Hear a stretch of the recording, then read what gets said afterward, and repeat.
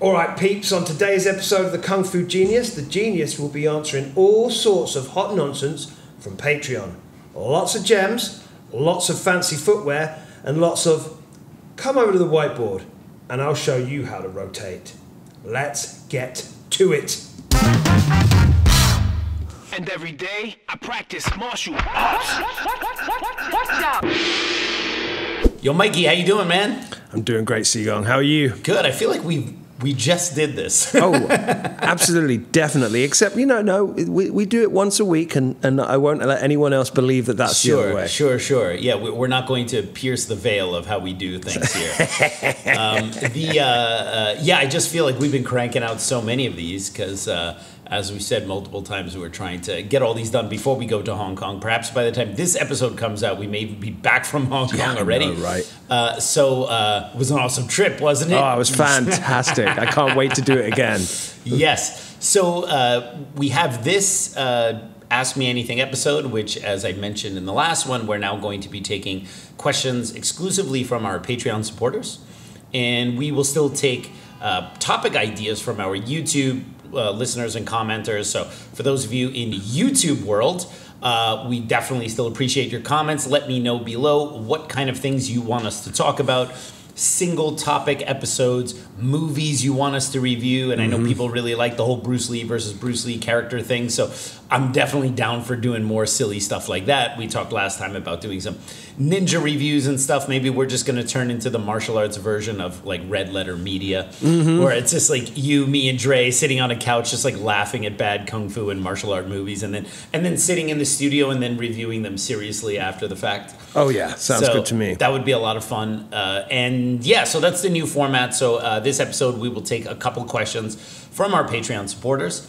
And before we get started, speaking of Patreon, would you like that segue? Oh, very good. Nice. The best way to support the Kung Fu Genius is on Patreon, patreon.com/The Kung Fu Genius. For as little as $5 a month, you can get access to episodes early. And for higher levels of support, you get all sorts of goodies. We even have you can get a one-on-one private episode with the Kung Fu Genius, not to be seen elsewhere. I also have some ththings there like translations of Yip Man interviews from Chinese to English, and my Instagram subscriber reels, which is like once a week on Instagram. I put a Wing Chun tip for my subscribers there. Well, I just give that to our Patreon guys so they don't have to also subscribe to me on Instagram. So it's kind of a one-stop shop as far as that goes. And it's the same price, by the way. The Instagram monthly subscription for the lessons is $5. I'm not trying to nuke my Instagram subscription thing, but the base level of support on Patreon is $5. So it's the same thing. So if you can only part with $5, the best bang for your buck, I would say, is on Patreon. So there we go. So we have a couple Patreon questions. Yes, we do. So let's get to it. All right. First one coming up. Benjamin Dyson. As Kung Fu becomes less popular, many of us train with one or two partners and some online instruction. Do you have advice for the less formal solo or small club training crowd? Wow, that's a great question. By the way, Mikey, you are sweating like a whore in church. It's hot in here. I had the AC running before you came in. What did you do? Oh, all right. Okay. Well, Wow. Look, I mean, it can't be. What's the word? We can't say it on the podcast. Yeah. I'll say this: you're sweating like a former president at another indictment. I'm not going to say what my euphemism was. Yeah, I'm sure it was massively inappropriate. Oh yeah, it yes. really is. As I may have mentioned on the podcast before, I've certainly mentioned this to you before. You're a bit of a meme lord. So for anyone who happens to be friends with you, connected to you through the mobile phone directly, one could expect a almost daily deluge of the most inappropriate stuff that is so funny. But when you look at it, it makes you feel bad for laughing at it, and it makes you feel bad for looking at it. But you are the absolute meme lord. And I remember one of our longtime supporters, and he's been on this podcast before, Topher, all right? That other Wing Chun guy, Sifu Topher. Every once in a while, you'll send me something, and then I'll send it to him, and he'll be like, yo, we have the same meme dealer, bro. Like he had seen it already, right? And I will occasionally be on Instagram. And Instagram, when you go into like the kind of suggested posts or whatever. It's really my algorithm for what Instagram shows me is very strange, because obviously at the Kung Fu Genius on Instagram is a martial arts based Instagram channel. So it's like 70% of what shows up on my feed is martial arts related, but 30% is really oddball, disgusting, inappropriate stuff. And I'll see something and I'll be like, oh my God, I have to send this. Oh, Mikey already liked it. It's always see that you've already liked it before I have a chance to send it. Hey, I don't have anything to do during the day, and I'm clearly never going to be like running for office. So, right. you know. Yes. It's amazing, though. I want to one day see what your algorithm on your Instagram looks like. Well, you already know at least one part of it. Yes, that's true. That's true. So on that sexy bombshell, so we have now our question from Benjamin Dyson about basically, with having to train online, maybe with a lack of access to professional Kung Fu schools, or maybe starting a new group on your own, like kind of what are best practices for that? Well, I mean, before the virus of unknown origins changed our lives for good, if you had asked me, like, can you teach Wing Chun online? I would have been like, get out of here. What are you talking about? Of course you can't teach it online. Because, we teach Chi Sao, we teach sparring, and you need to have an instructor there to actually go hands-on so you can feel, and I still feel that way. But when we were all afflicted with the virus of unknown origins and we were forced to stay home and we had to figure out a way to keep things moving, I realized that you actually can teach online to people who have already learned some Wing Chun, all right? So, teaching a brand new beginner from like kind of soup to nuts is probably impossible. But if you have a student base of people who are already training, you can actually do something online to keep things going. It's not optimized, it's not ideal, but you can do something. Now, for instructors, people who are already teaching, online training is actually really great. I never thought about that before, because the idea is like, well, if I can't stick hands with you, then what are we doing? But if I have an instructor who has an assistant, and I see them online and they're training together, I can't necessarily feel exactly what's going on, but I can give them corrections. I can say, okay, look, your positions here are not exactly correct. You need to do this a little bit more. See if you can feel this.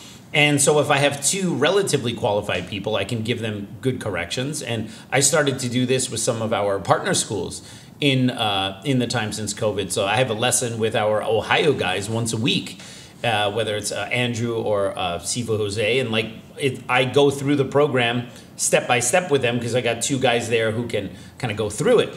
And there's a lot you can do. And there's even some interactive stuff, almost like we did this during COVID, where, I stand in front of the camera and I lob punches, and then you have a sea of people who have to kind of, sidestep this way or move this way or do this. Mm-hmm. And then so there are some things you can do in an interactive way to keep your reactions sharp and to learn things like forms and basics and stuff. But obviously, to get any degree of competency in this art, you're going to need someone who actually knows what they're doing, who can actually teach it to you. But that doesn't mean that there's not tremendous value from doing training online. So the first thing is, well, obviously, if you have a qualified instructor who can teach you online, there is a lot you can get. But most of what you can get is going to be by way of fundamentals, footwork, punching, stepping, simultaneous movements, turning, things like that. And even, you could coach someone online on how to hit a wall bag, on how to hit a heavy bag, on, how to move, how to defend certain things. And once they have this base, they can then get a partner or then go to a school and start training these things, right? So I still find that there's a tremendous amount of utility, even though there are limits to what you can do online.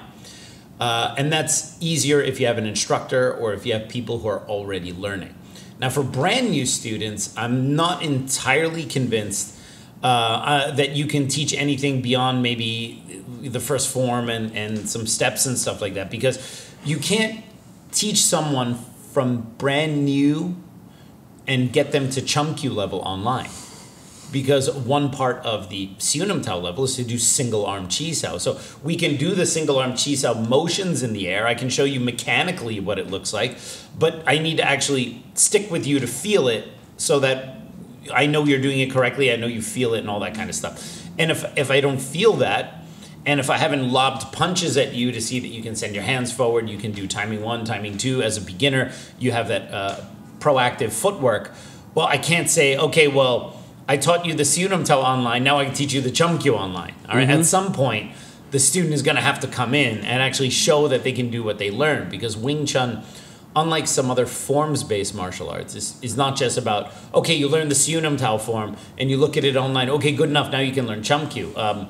Because we don't consider Siunam Tao level to be passed solely by the rote repetition of pantomiming a hand form in the air. Right. All right. That is only one small piece of it.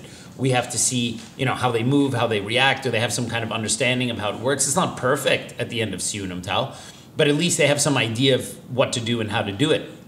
And then we could say, okay, now we can start teaching you the second form and start going into double arm Chi Sao. So that is the limitation with a brand new beginner, is that I couldn't, in all honesty, if that person wasn't training with someone else who was qualified, teach someone the entire Siunam Tao curriculum and basic curriculum and go, okay, we're ready for Chumkyu, without there being some face-to-face in between, right? Meeting that person, right? So those are the limitations. That's why most of my online training, which I offer, we also have links for that below if you're an instructor. Even if you're not in the WT line, I've taught plenty of Wing Chun instructors and Wing Chun students from other lines who just want to go and get a different take or have some of their fundamentals corrected. By the way, Benjamin Dyson, who asked this question on Patreon, has also taken an online lesson with me, and he's not a WT guy, right? Right. I gave him a lesson about how to punch, how to hit the wall bag, how, the basic punching theory in Wing Chun and how to improve his punch.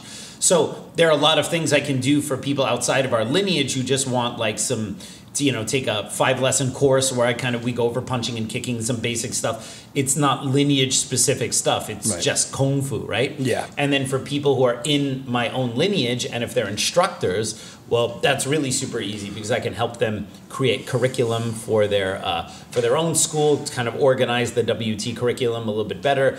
And I can, obviously correct things like their wooden dummy forms and stuff like that. So if you happen to be in a position where you're kind of a beginner and you can only do online training, well, then you're going to have to, at some point, go to that instructor you're learning online from to actually get checked. Because if your instructor would just teach you and continue teaching you from the bottom to the top online, having never touched hands with you, then I think that there's something a little fishy going on. It's another thing if the student came to me and, okay, I already learned Siunam Tao Chumkyu Byuji, and I've done Chi Sao, and I've done Wing Chun for a number of years, and now they kind of want to learn how I do things. Okay, I'd be more amenable to that, because at least I know they've done it, but I'm not going to give that person a certificate. Yeah. Or I'm not going to put that, the KFG stamp on that guy, but people can absolutely come and learn. If you have no choice but to learn online, I still would recommend at least once or twice a year, you got to go and visit that person you're learning from. Otherwise, you really don't know. Wing Chun cannot just be transmitted visually. So now for the other question, which is like, okay, well, what if you're starting a little group? Well, that is actually a really good idea if you don't have access, because you could learn a few lessons online, and then the best way to get good at that stuff is to teach it to someone else, And I know some people are like, well, you can't really teach until you're a qualified instructor, and that's totally true. You can't open a school. You can't claim to be an instructor if you're not, in fact, one. But if you're kind of a young in the style, practitioner of the art, and you don't really have access to a qualified instructor, well, grabbing a training partner and going through the stuff you're learning with this other partner, while, I'll use a British expression, whilst not perfect, is still better than solely doing it on your own, right? Yeah. Because then you can at least, teach it to someone else, and in that process of teaching, you're parroting and repeating what you learned online, and thereby strengthening it. And then if you then went to your instructor, I think your abilities would be much better. We even notice the same thing here at City Wing Chun, and this is an observation I think most Wing Chun instructors would probably agree with me, that at City Wing Chun, you don't have to become an instructor. You can just learn Wing Chun. You can come and you can learn the buji and dummy and weapons and everything like that. I don't have these weird requirements like, if you don't open a school or you don't teach under me, I will never teach you the long pole or the bacham do. You know, I'm just like, if you're qualified to learn the long pole, and you're willing to pay for it, I'll teach it to you, right? Same with bacham do, right? You don't have to be an instructor. However, students who start teaching or start assisting, especially like here, the way we do it, they start by assisting brand new beginners, and then they slowly start, ramping it up, teaching slightly more advanced students, intermediate students. I can tell the difference between our students who help teach juniors and the ones who don't, even when they're at the same level or same rank in Wing Chun. Because the instructor or the junior instructor who has to explain to a beginner how to step, how to close the gap, how to hold their fist, how to properly punch, how to turn, they have to say these things. They have to remind themselves of the stuff they've learned, and they have to demonstrate it in front of someone convincingly. So there's like this leveling up of all my students who also teach compared to the ones who don't. I can just tell like there's just a slightly deeper understanding in those who've explained Bong Sao for the upteenth time to when they're actually doing it in training versus the ones who just come and show up and practice. Yeah. There's a huge difference. So the idea of having a small group to supplement whatever online training you're doing, I think is actually a really great idea. So those would be my recommendations. Of course, not all online programs are the same. There are some sifus that already have pre-canned programs, like you can download a course or whatever. And there are others who teach live online, like one-on-one. I'm more of a live online guy, but I have a couple courses for like Sunum Tao Chamkyu, Buji, and Wooden Dummy. You can get those at citywt.com on our shop. Mm-hmm. Each of them, they're not full courses. They're like hour-long tutorials on each of the forms. Yeah. But if you wanted to learn those forms in detail, I literally have those on my online shop. You can go and purchase them, and you log in, and then you have access to all the courses or all the classes that you purchased. I even have a kicking course on there and a few other things. So those are my recommendations. So, do you have anything? I was going to say, well, I'd say my favorite course is the clockwise rotation.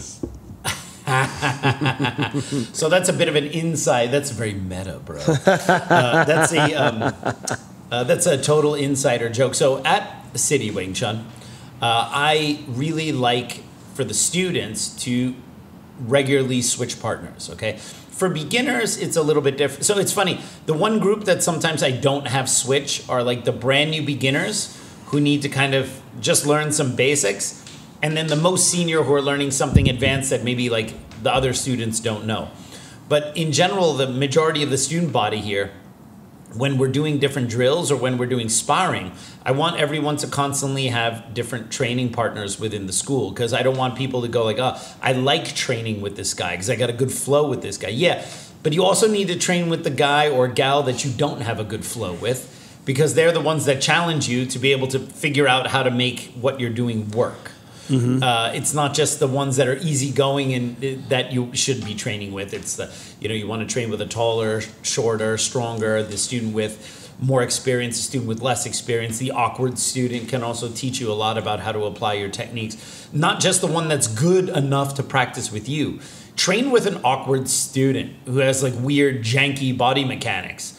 And then show me how well you do your Wing Chun against the person who's kind of off. Then I'm impressed. Not the one person in the class that I know you like to work with, right? So what we've done is I've institutionalized line switching.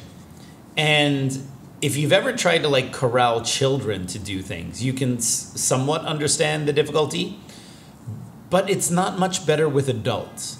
So we have a very basic line rotation at City Wing Chun. So you basically, it's two lines facing each other, okay? You're facing your partner, and you're doing, whether it's a Chi Sao drill or you're sparring, the one guy's non-Wing Chun, you're Wing Chun, whatever. 2 lines facing each other, spread out along the hall. And then after about a minute or 2, depending on what drill we're doing, sometimes it's longer, sometimes it's shorter. Usually sparring drills, I do very quick rotations because I don't want you to get too comfortable with any one partner or to kind of get their feeling or their timing. So I'll say rotate. And when we rotate at City Wing Chun, we rotate 1 pace clockwise. Okay? So if you imagine 2 lines facing each other, 4 on that side, 4 on this side. When I say rotate, everyone just moves 1 pace clockwise. And if you're at the end of the line, you move to the other side of the line clockwise. And if you're on this side of the line, you move to that side of the line clockwise. Very, very basic. Oh, but Sivu, what if you're odd numbered? All right. Well, then the odd man out, I'll usually give a different exercise. The odd man out might be on the dummy, or the odd man out might be doing steps and punches or hitting the wall bag, right? So when you're the odd man out, you rotate out clockwise, you're the odd man out, and then the next one you're back in the rotation. A very, very simple method of rotating a group of adults. In theory. Now, most of the students here in New York, yeah, it's right, you laugh because you know it's the most simple thing in the world.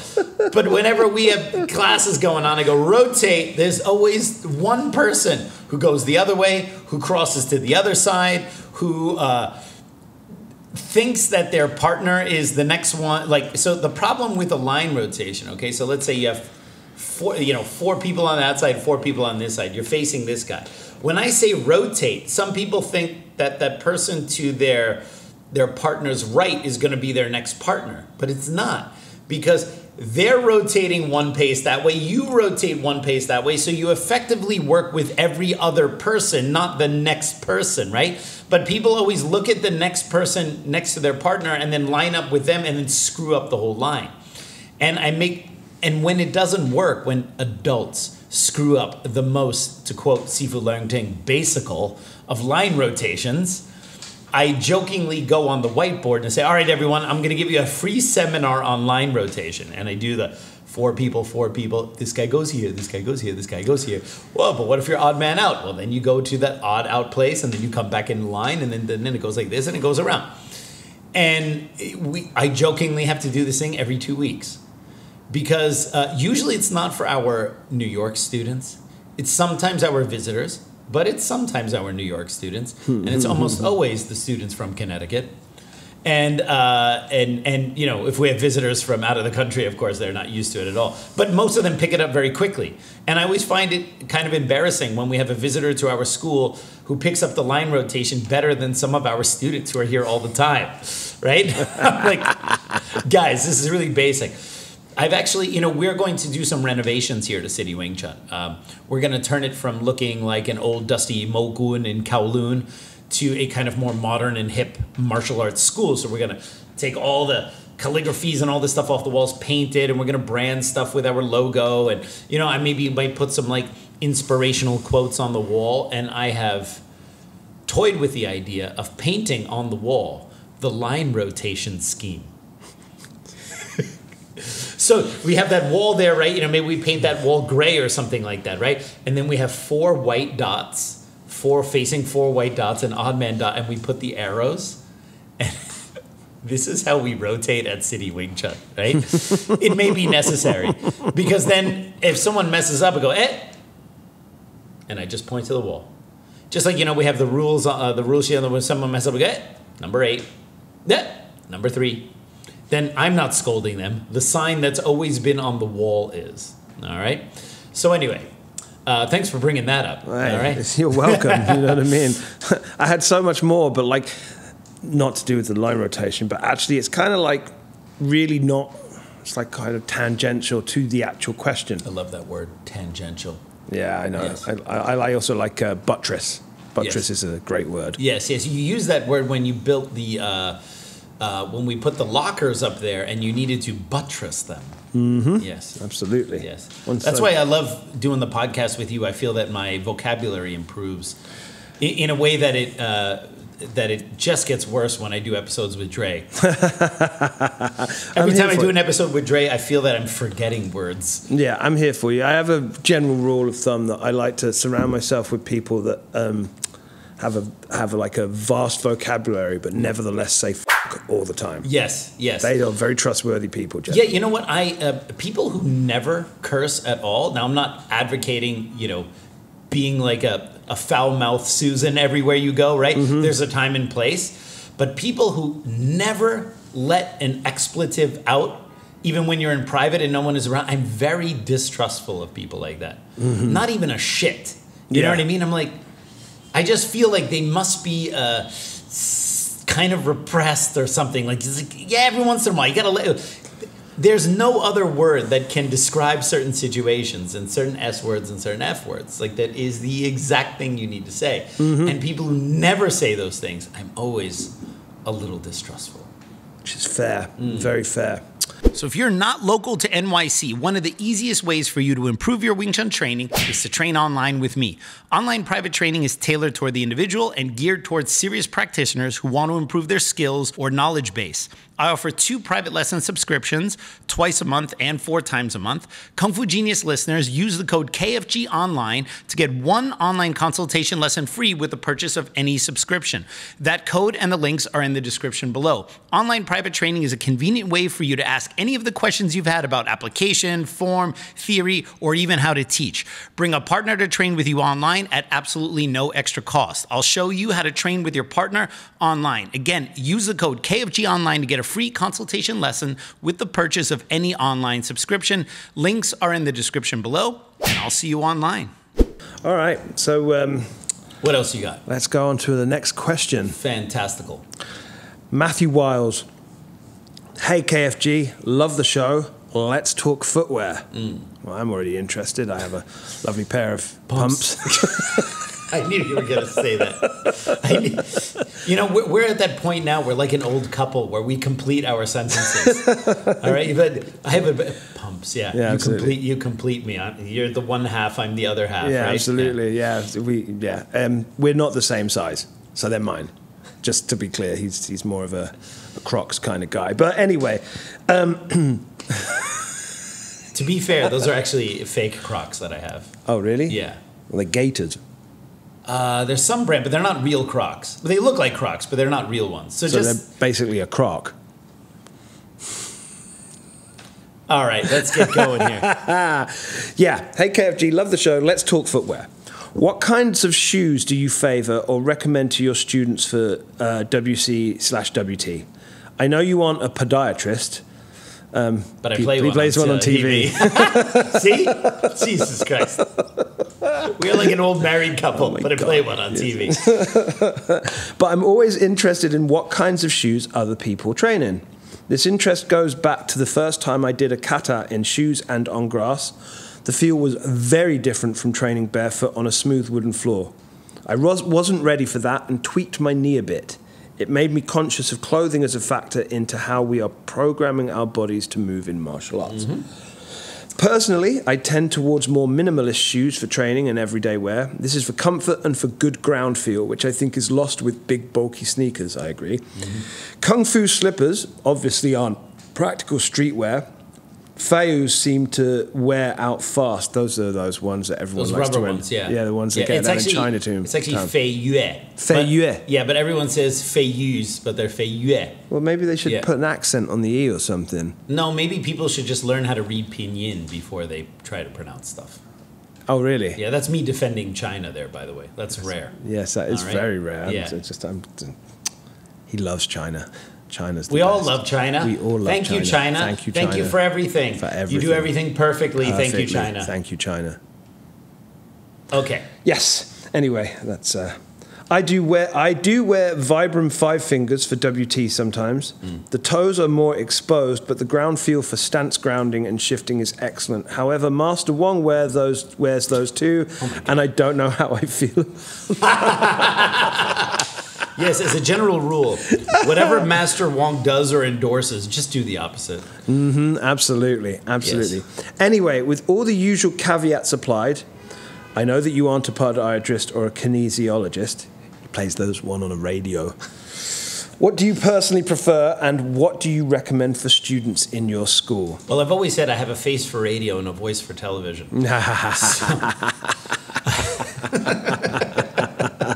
All right, so that's a great question.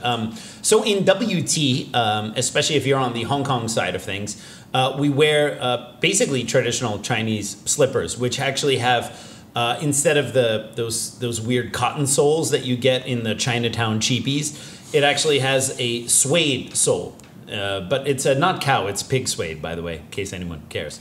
And the advantage of that is when you learn your stance turning and your advancing step, there's not a lot of friction and rub, so you can actually learn to do the footwork correctly, right?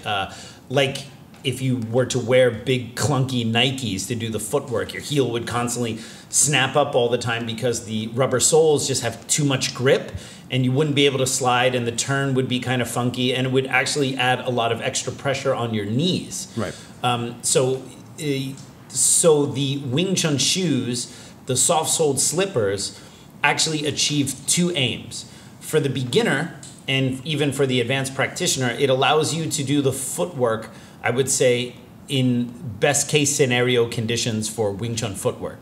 You can really keep your feet flat as you turn, you can slide, and you don't have all this like extra friction. On the other hand, when someone attacks you and you're doing sparring and you give them a kick, you know, especially you still have to use controlled force if you're kicking to the leg, but those shoes are not going to like bruise up your partner's leg, right? I mean, try using a pair of Air Jordans and then practicing stop kicks lightly on your partner's leg, and you'll start to go, yeah, this doesn't really feel that great. So the soft-soled slippers, while they may seem like we are all partying like it's $17.99 when we wear those, they do have the added benefit of allowing the student to learn the footwork without any impediments, like traction, like too much traction, and also to be able to spar with controlled force without kind of banging up your partner's leg, or when you step on their foot, you're not clonking on their foot with a big old pair of Fila's or something like that.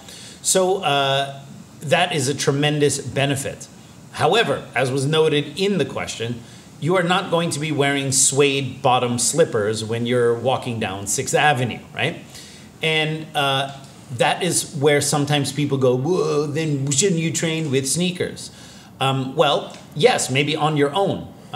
If you are at home and you have a garage or you have a basement or somewhere where you have normal pavement, I would highly recommend doing your Wing Chun in different types of footwear to feel what it's like. So even if you're wearing the Vibram 5 Fingers, they usually have a pretty rubbery sole. So that's going to give you a different feel than doing it in like a pair of Rod Lavers from Adidas, which have a very flat sole. My favorite non-WT shoes to do Wing Chun in are like low-top Adidas with flat soles. Shell toes, Rod Lavers, all those kind of like, you know, like tennis shoes. Yeah, they're Stan actually Smiths. Yeah, Stan Smiths. Like those are actually good substitutes those are good sneakers for doing Wing Chun because they split the difference a little bit. They're flat, so you have good ground connection. The soles are not so clunky and rubbery that you can't really slide and move forward.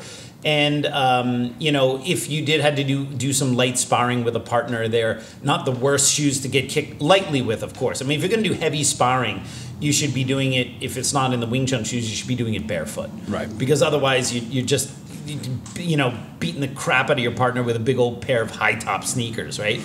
So that's why I would say, like, if you're not going to do it with the soft-soled Wing Chun slippers, so to speak, then you do it in some, like, low-top, you know, Stan Smiths or something like that, right? But then the other problem is then the flooring. So one of the issues with the soft-soled shoes is that if you're on a hardwood floor, they can get really slippery. But if you're on a hardwood floor that has just been coated, all right, so it has like a fresh coat of polyurethane, it's perfect.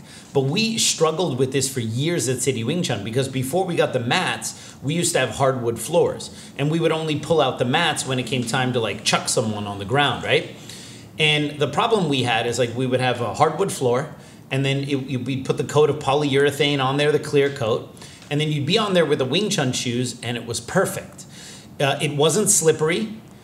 You could drag your foot, you could turn, but you weren't slipping and sliding all over the place. But after 3 months of Wing Chun footwork on that, you wore off the polyurethane coat. And now you had a slick, ice-like surface. And the problem was this was dangerous not only... Well, one could argue that, okay, if you're on a kind of somewhat slippery surface, it forces you to really be mindful of your balance and how you're moving, and you have to really like... So there could be like... It's almost like training, like running with a weight vest on. You now have a disadvantage by having somewhat slippery bottom. But the problem wasn't actually for the Wing Chun person. The problem was for when you were the attacker. Right.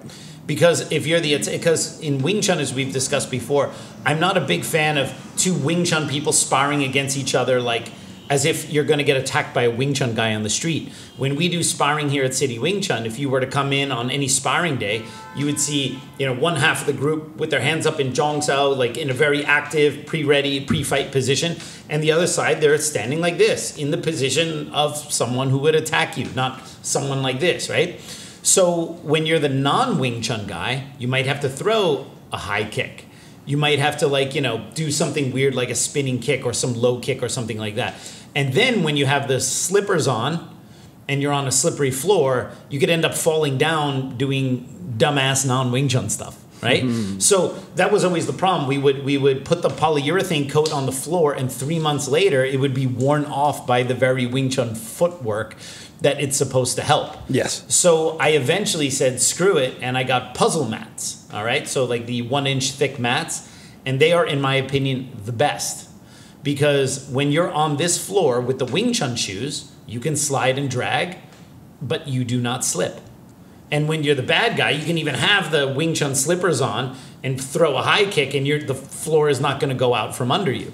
So I actually found that if you're going to use the soft-soled Wing Chun slippers, while traditionally we think of doing Wing Chun on a hardwood floor, my recommendation would be to get puzzle mats. You can get them, if you're here in America, the best place to get puzzle mats is greatmats.com.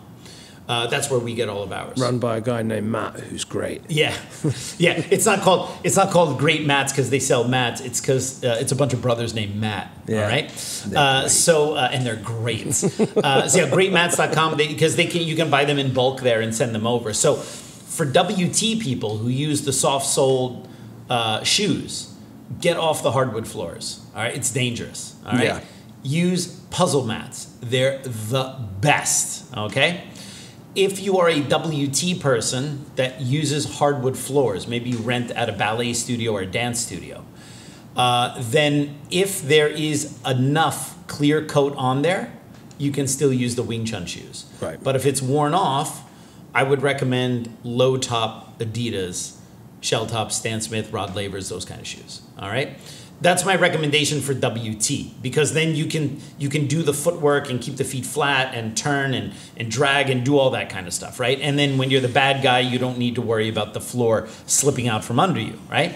So that's what I would say to do WT correctly, because those shoes allow you to turn properly. Right. But now we go into a separate topic. So this is a topic that needs to be compartmentalized. So ideal for WT, soft-soled shoes on a puzzle mat. This I have found this is the best combination. Second, low tops, flat shoes on a hardwood floor. Okay, that's ideal for WT training. We put that aside. But what about the very realistic situation of having to defend yourself not in either of those shoe types and not on either of those types of floors? Okay, that is then where you then also need to train on other types of flooring with other types of shoes. So what happens is sometimes people go, well, I'm not going to fight and slide and drag my foot. Yeah, but first of all, that's the proper way to do the Wing Chun footwork with your foot flat as you slide forward is the tendency you want, so you can always kick with your front leg.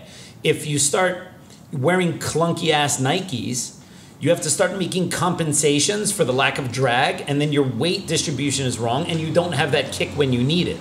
Right. So if you're used to having the correct footwork because you wear the right shoes, your tendency, even when you have clunkers on, is to still stand in a better posture and better position because you haven't constantly trained in these adaptations for the sake of the footwear that you have on. Right. So that's why, you want to know what it's like to do Wing Chun in other footwear? Do it, all right? One time a week, put on your clunky ass Nikes and go in your garage.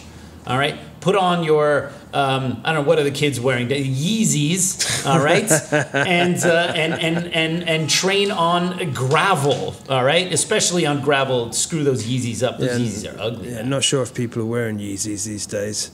After, I mean, you know, it's amazing how that news cycle just kind of gradually died away. Yes. You know what I mean? I knew that dude had shoes called Yeezys, but I didn't know what they looked like until I saw them in the store. All of his high fashion stuff is awful. But I don't like. I get sneakerheads. We got Kess, our boy who did the Kung Fu Genius rap song. Kess is a big sneakerhead, and Kess will show me like all these different Jordan variations, and I'll look at that and I'll go, those are nice sneakers.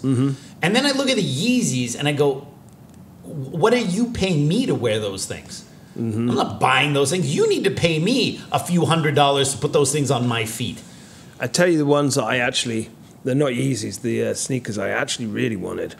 And I saw someone actually get a pair of them in real time for their birthday, right? Back when I was working at the club, we did Wendy Williams' son's 13 years old birthday, right? Wow, that's a rare reference. I know, Wendy right? Williams' 13-year-old son's birthday. Yeah. Was she there? Oh, yeah, she was there with her husband. And did she say, how you doing? Did she do that thing there? Not to me, unfortunately. I would have loved that. It would have been great. But, you know, they got Meek Mill to perform live. Wow. Which was amazing. Yes. But that's not a thing. That he got a pair of the Back to the Future sneakers, the actual self-lacing ones. The self-lacing ones. Oh wow! Like lit up and everything. It was like, they were dope. Yes. They were. I was like, you know, I want much those. Unlike Yeezys. Yes, very much like completely the opposite to Yeezys. Yes. So my recommendation for WT is do it in one of the optimized types of footwear on one of those optimized floors, but then once a week. Do your footwork, do steps training, heavy bag training, or whatever in your garage on gravel, and feel the adaptation. The problem is that the more grip you have on the shoes, the more torque that's going to be on your joints when you're turning. And then people might say, well, then isn't that a problem with the way we do Wing Chun or something like that? No, the problem is if you fight, okay? And someone fires a punch at you and you're wearing your clunky ass Yeezys and you're on 6th Avenue or whatever, you turn once to move out of the way and you take 1 or 2 steps to go in and punch the guy. But in a training session, you might have to turn 40, 50, 100 times in one session because you're doing it for training. You might have to step up and down the floor hundreds of times because it's training. And so that you don't necessarily want to do on something where you have all this extra load on your knees and there's all this extra kind of weird way of moving because of the way the footwear is impeding you. But as Siva Larrington would always say, yeah, in the class, maybe we do the steps up and down, up and down, up and down a bunch of times for the beginners.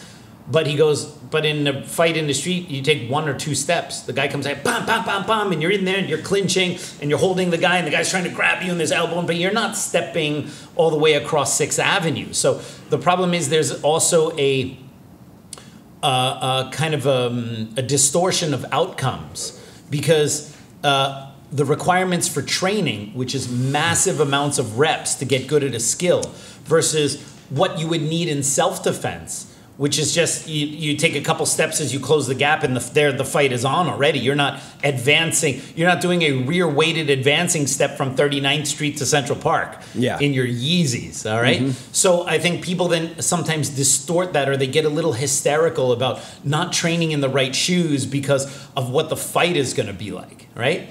So my recommendation is then experiment different shoes, different types of flooring, different types of ground, different types of traction.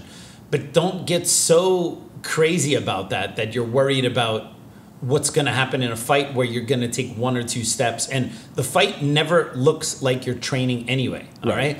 The guy's in your face, your hands are up like this. You're like, hey, buddy, take it easy. Like, the guy's getting too close to you and you're already here. And the guy makes a move and bam, bam, bam. You're not stepping and doing chum Q 10 times while you're in the middle of the fight. So I think sometimes people confuse the training methods, the repetition, what's required in practice versus what you're going to do in fighting, which is a very short, clipped, and abridged version of all of the above. Yeah. So I'm not a big fan of the fei yues because they have the bottom of the fei yues are rubber. All right, so they're like total stick. Why are those shoes popular among martial artists in China? Because they're for wushu.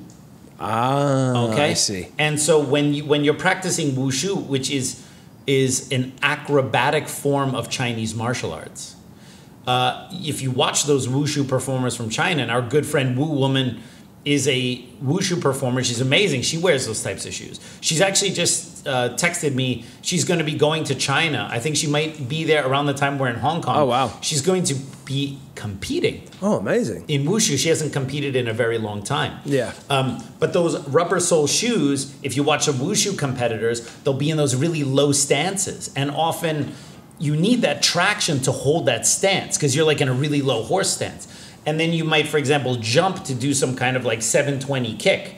Well, you can't be doing that with shoes that are slippery, and you can't be doing that in heavy, clunky shoes. You need a solid rubber sole that gives you the grip in order to do that. So the requirements for wushu, Chinese wushu is not a traditional martial art. Wushu is a performance art. Right. And so the requirements of the performance art gave way to shoes like fei yues. And now, of course, they're like a trendy brand. They used to just, like, I remember you used to have to go down to Chinatown to get fei yues. And now they have fei yues at, like, normal shoe stores. Yeah. So, like, whoever's in China is cranking those things out is making a nice buck. They even did a cooperation between fei yue and the official Bruce Lee store. Oh, wow. So they have, like, Bruce Lee fei yues. Sorry. Just something in my throat. Uh-huh. So, Bruce Lee would be rolling in his grave if he knew his daughter is selling his image to some mainland Chinese company for wushu shoes. I think Bruce Lee would have a conniption fit if he knew that, right? Of course. But, yay branding, yay Bruce Lee bobbleheads. We love Shannon Lee. She does everything correctly in marketing her father.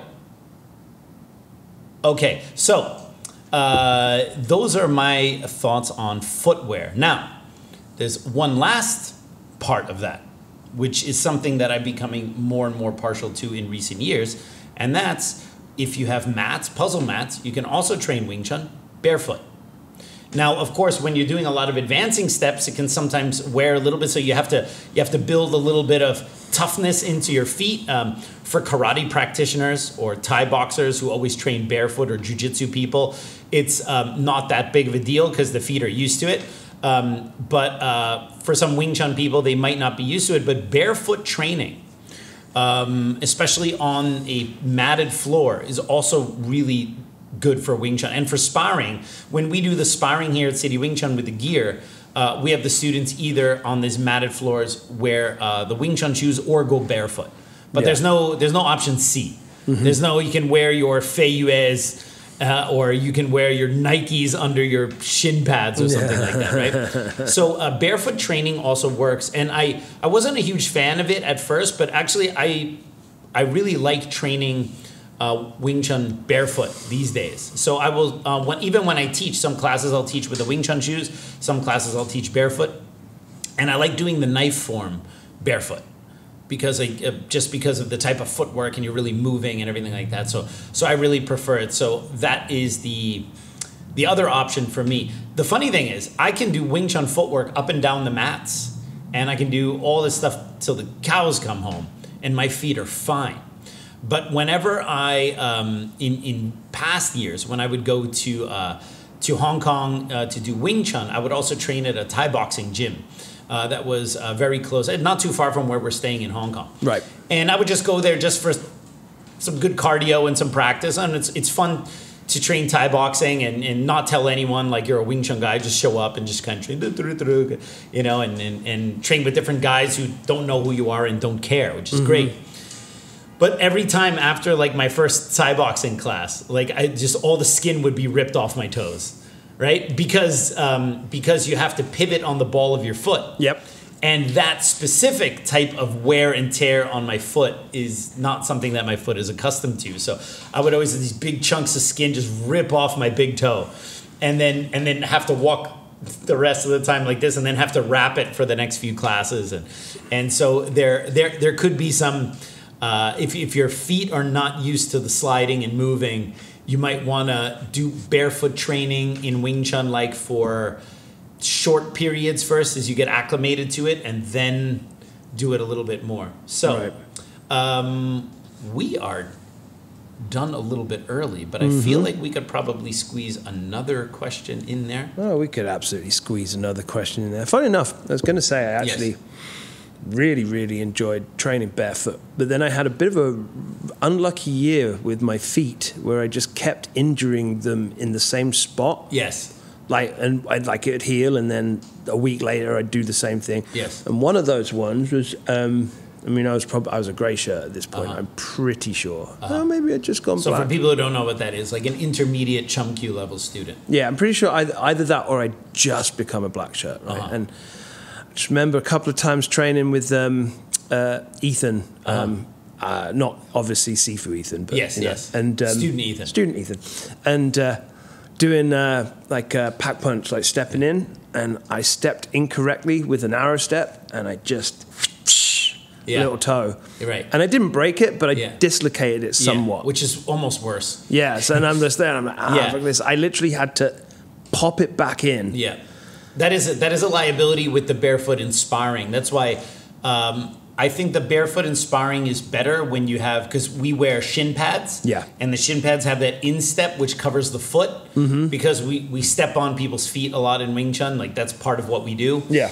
And so that can be a little, you're right. I mean, that is the one liability of that. That's why at least with the Wing Chun shoes, your toes are protected, right? That's also the reason why the gloves that we use at City Wing Chun are mitten style. Because everyone wants to feel like an MMA bro and come with those fingerless gloves. Yeah. And those fingerless gloves have two major issues, at least as far as Wing Chun training goes. And they're also actually the same two issues in MMA.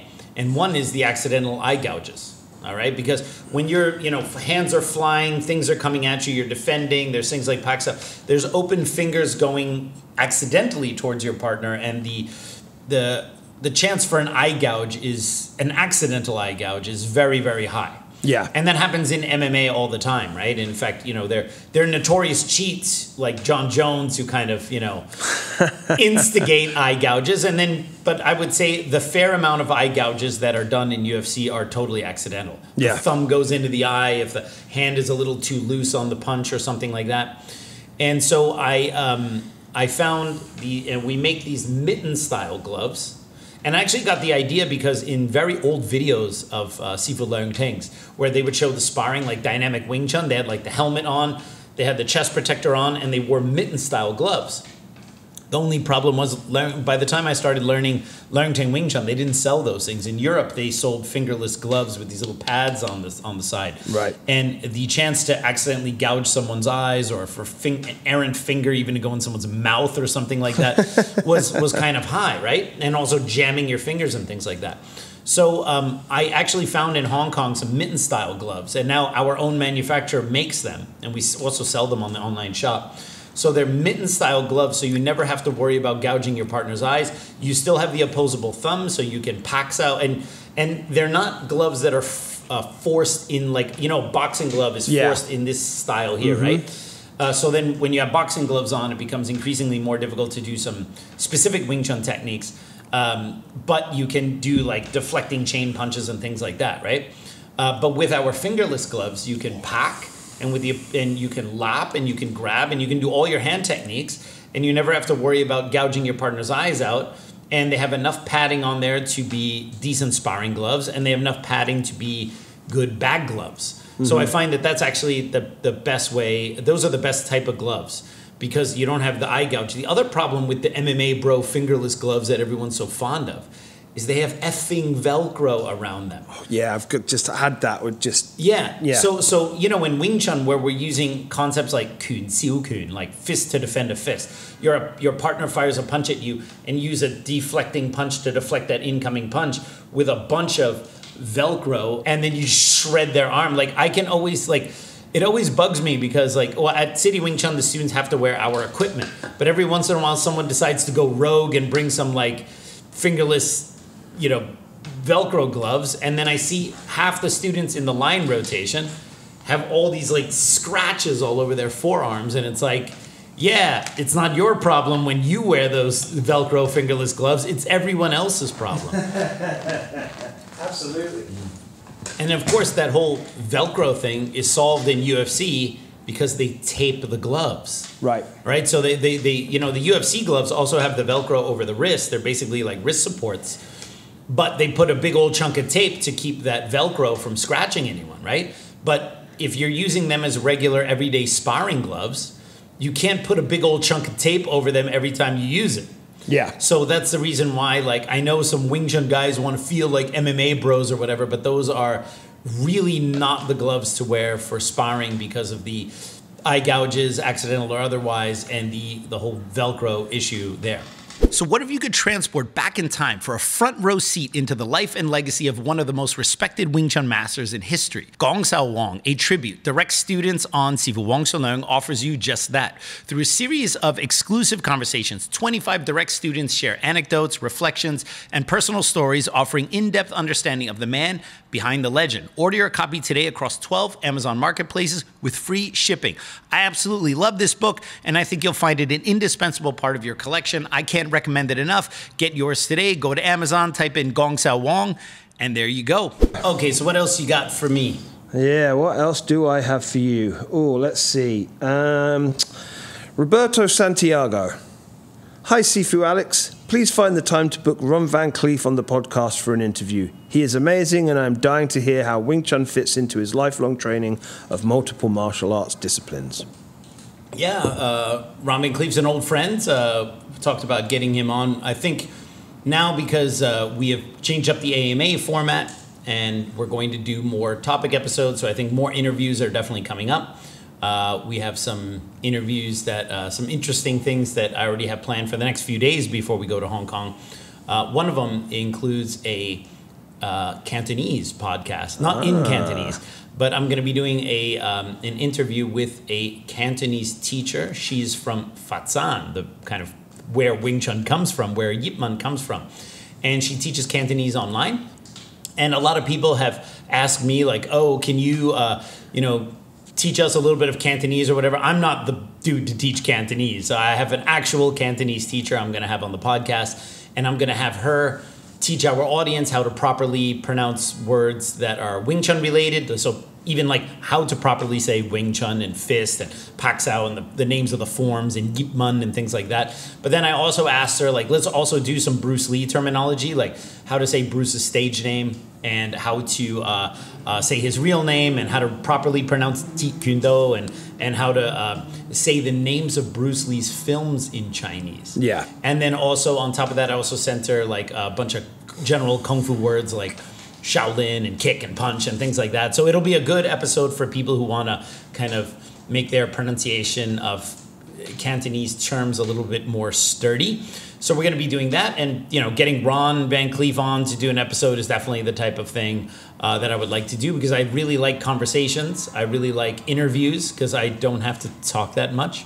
I can actually learn something when someone else is in front of me. So getting Ron Van Cleef on is definitely probably something we can do. I don't know how much Wing Chun he's doing these days. He's really into Brazilian Jiu-Jitsu, and I think his kind of like karate and Wing Chun days, I think those are long behind him. So I don't, people, I think, sometimes read old interviews and have a perception that that's still kind of the same way. Ron is living in Hawaii. He's living his best life, doing jiu-jitsu, hanging out at the beach.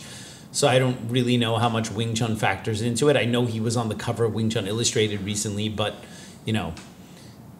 that still doesn't mean that, like, Wing Chun is top of mind for him. So Yeah, absolutely. All right, what else you got? What do you got to close it out today? No. Chris Beery. What dishes food are you looking forward to eating the most in Hong Kong? Let me answer that first. I'm looking forward to eating a marmalade sandwich. Yes. Well, you probably could get that. I mean, they have in the Peninsula Hotel, they have high tea or high noon tea or whatever they call it, something like that, right? So we should actually go there and like we can dress totally. You know what we should do? You and I should dress like Jeff Daniels and Jim Carrey from Dumb and Dumber and go into the Peninsula Hotel for high tea. I got the tooth. I've got Lloyd Christmas's tooth right now. That would be perfect. All right, we just walk in there and it just slap you with the cane. Like we walk in and make a big public testicle of ourselves. That would be amazing. Yes. Yes. Well, so I am most looking forward to the food in Hong Kong. That's really what I miss the most. So obviously, dim sum is a huge thing when you're over there. But like to be fair, we have, I've been to Toronto twice this year, and the Chinese food in Toronto is on par with the food in Hong Kong. That's not a controversial statement because in '97, when Hong Kong was handed over to a country of unknown origins, a lot of the top chefs left Hong Kong and moved to places like Vancouver and Toronto. So you actually have in those two cities some of the best cooks from Hong Kong, and they had opened restaurants there, and the quality of the Chinese food, because it's such a huge Hong Kong Chinese community there, is amazing. So it's not like I'm completely lacking like really authentic Hong Kong style dim sum, for example. And we also have in Flushing, we have lots of really great restaurants, although Flushing is not quite the level of Toronto.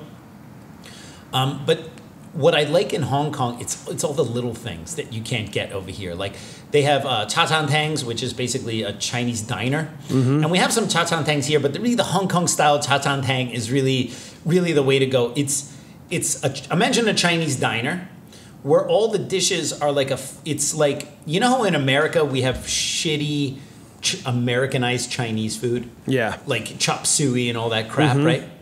And that's like the American version of Chinese food. Yeah. Well, imagine the Chinese version of Western food. Ooh. Except, unlike the American version of Chinese food, it's actually good. Ooh. So when you go to a Chinese diner, they will have like kind of their version of like British or American continental style breakfasts, but it's done with a Chinese spin. Yeah. And it's really good.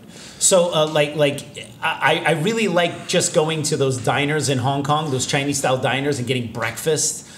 And even just going to places like Fairwoods, it's a chain. For Hong Kong people, it's really nothing special. But like the food you can get there, it's like this Chinese and Western in one meal. You can get like, for breakfast, you can get a soup with like abalone and macaroni and ham in it. And then like a bun and eggs. Wow. Yeah, and it's like so good. Oh, nice. And then they have the Cheong Fun is the rice noodles, like the flat ones. And you can go to these stands where you get the Cheong Fun with 3 sauces on them.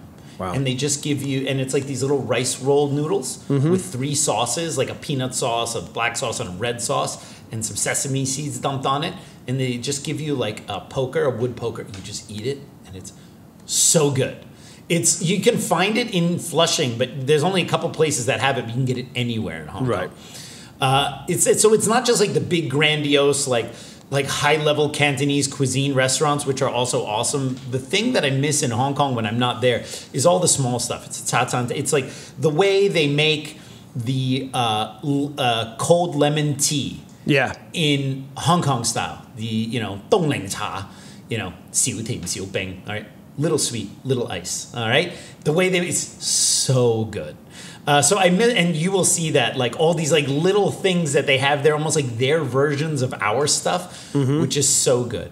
But all the food there, I mean, even the non-Chinese food in Hong Kong is really high level. Like the Japanese restaurants, the sushi restaurants, the Korean barbecue places in Hong Kong, it's just all good. It's just So it's difficult to say what dishes because I don't go to Hong Kong for specific dishes. I go for like the restaurants that you go there. There's a chain in Hong Kong for Hainanese chicken, which is basically steamed chicken, but they do Thai style steamed chicken. It's like Thai style Hainanese chicken, and it's a chain that just serves that. Ooh. And it's steamed chicken with like the chili sauce and a certain type of rice, and that's pretty much all they sell, and it's so good. And then there's like if you go to a place like Choi Wa, which actually a lot of them closed during COVID, which is another cha chan tang in Hong Kong. I like Ju Pa Bao. Ju Pa Bao is literally just a pork sandwich. And again, it's a Chinese version of like a Western thing. Yeah. But it's so good. And then and even just like the Ao Lai Chu, they have the bun with condensed milk on it. Oof. And it's like a toasted Western style bun with condensed sweet milk on it. And it's ridiculous. It's like way more calories than I would ever want to eat. But in Hong Kong, we're going to be walking so much it doesn't matter. Yeah. The weird thing about Hong Kong is I eat like twice as much as what I normally eat here, and I always lose weight because we're going to be walking and you're going to be sweating like Mikey Deane in a KFG podcast. So like you're going to be eating all this food, but like between the kung fu training, all the hiking, the walking, and the sheer amount of heat and sweat, you're probably going to lose weight, despite the fact that you're going to feel like you're in a pig trough everywhere you go. It's really amazing. And that's all I got to say about that. We forgot to record an outro, so this is Bear Hoskins saying I hope you enjoyed that episode.